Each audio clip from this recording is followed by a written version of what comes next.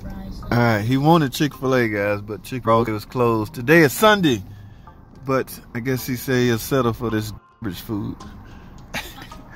McDonald's. I shouldn't say that. When I was a kid, that's all I wanted was Mickey D's, but no. All right, here's the money that you earn from helping me work.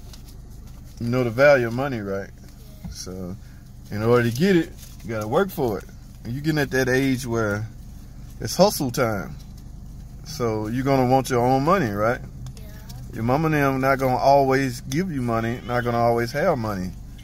So you're gonna have to find ways to earn money legally. Turn it off. You're gonna have to find ways to earn money legally. You know the difference between legal and illegal, right? Yes. Huh? Yes. Okay, so you're gonna have to find ways to legally make money. Hustle, it's called hustle. You ain't at that full hustle age yet, but you're getting there. So this is for helping me work on a car. Thank you. Okay, so you have your own money, you go in there and buy your own food, but be frugal about it, cause you don't know, you know. Mask. Huh? You need a mask? I think it's some in that glove box. But that is the money you earn from helping me. So as you age, get into a hustle mentality. Looking up. Because it's coming. All right? You're going to want your own money and you're going to have to earn it legally. Right? What I say? I have to earn it Legally. Not illegal. Not robbing banks, but working. So find a way to work. Cut grass, do whatever. You got a lawnmower? When you get old enough, yeah, you got to start hustling, man. Make some money. All right, go in there and get you something to eat. I don't really condone you eating McDonald's. Here. I don't condone you eating McDonald's, but that's what you want because Chick-fil-A closed. Okay. And do what you do. Unc can't eat that, so be right back. All right. All right, guys. Yeah, he at that age where you want your own money and you want to make your own decisions. Now he ain't quite at that age yet, but the earlier the better, okay? Because like I say, moms ain't gonna always have it to give you, and you're gonna always want more than what moms give you anyway. Moms or dad, parents, okay? Parents can only go so far. At some point, what was I doing? I started cutting grass fairly early, man. As a matter of fact, I work with an old cousin of mine named Jacob Rowe. All you Wabasiki people, y'all know Jacob Rowe, my Kundirch son. Okay, yes. When the summertime came and school was out, we didn't have video games and play, internet and all that. So I ended up teaming up with my cousin Jacob Rowe for the summer and cutting grass. That was the summer thing, man. Now I'm from the country, so it's kind of different now. We had options like, what you gonna do this summer? What you gonna do this summer? Like sitting around doing nothing. It was an option, but it was a terrible option. Okay, so we had school programs. They had a fund where the school can hire students, you know, after school to work, and we had other options to chop cotton. All right, chop cotton. Yes. The Burden man, God, I can't forget his name, but I jumped on his truck. We went to chop cotton. Roy Burden's daddy. Y'all know what I'm talking about. All you Wabasiki people.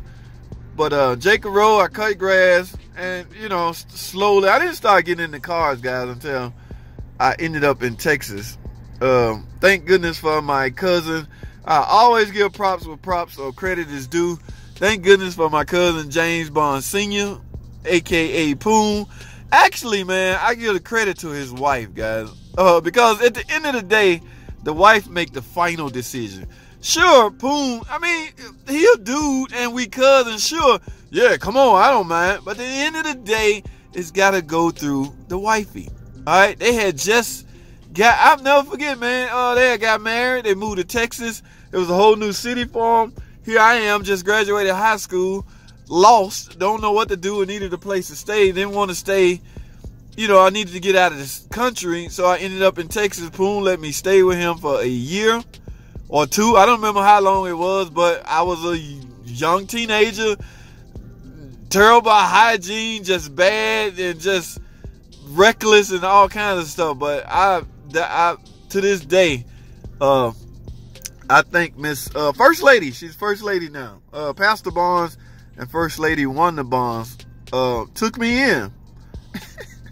Took me in, guys.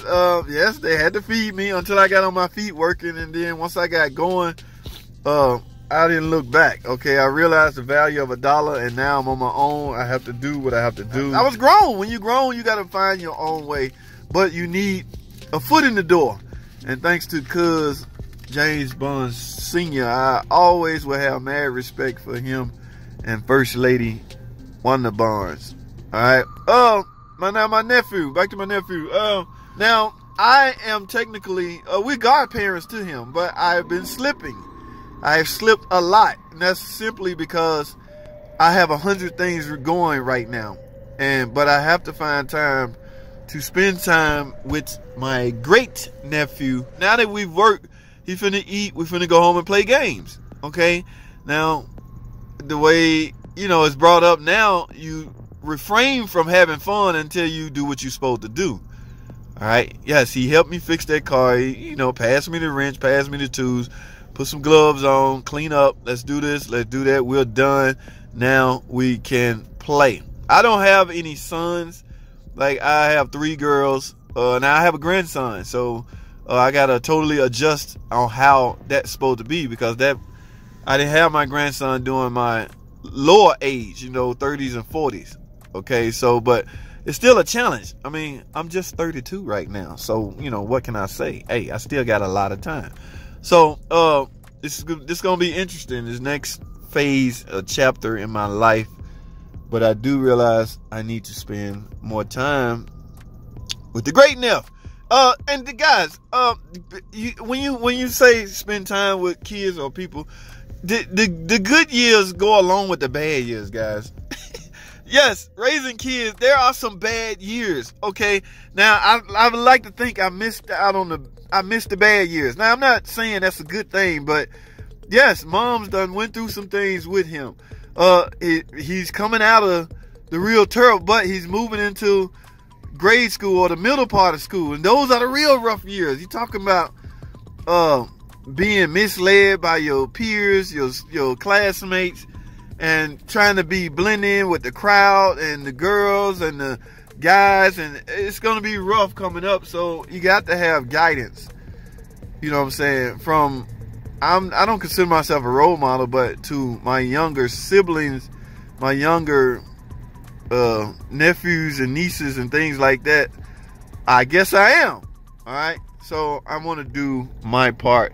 Now, where is he? What did he order? These guys, man, these little jokers now, man, they can eat. I guarantee you, like, he don't really know the value of $1 right now, but I guarantee you he gonna go in there and spend at least $10. That's how they is. When I was coming up, Uncle Neil gave me $2 a week. I promise you, I spent 20 cents and kept $1.80 to next week. A month go by, I have $10 off of the $2 a week Uncle Neil was giving me. Man, I was cheap then, man. I don't know how these jokers is today. When it comes to eating, they gonna blow up. Like this is the last meal, and that's just the way it is. Now, he's not fat. He's young. His metabolism is high. And as far as healthiness, you can't really force that on kids. Now, they will miss out on some fun if you try to do that, but the good news is, and it's not really good news, they got time to recover if they indulge in a bunch of... I can't eat McDonald's, and I really don't want him eating McDonald's, but this is what he chose. Now, you let kids make their choice. Now, you try to educate them on how, if this is a bad choice, you educate them why. Don't just say, no McDonald's. But why? You got to explain to them why. And, hi, there he is. He didn't do too bad. I see a small bag, drink. See, me, I'm so cheap, I would have left out. I would have asked for some water and put some pop in it. But, you don't train the children that way. You make them do right. Oh, this joker got ice cream. Man, what you got? Ice cream? Alright, guys, we done. I'm about to get out of here. We're about to go on and play some games. So, thanks for listening, I guess. See y'all in the next video.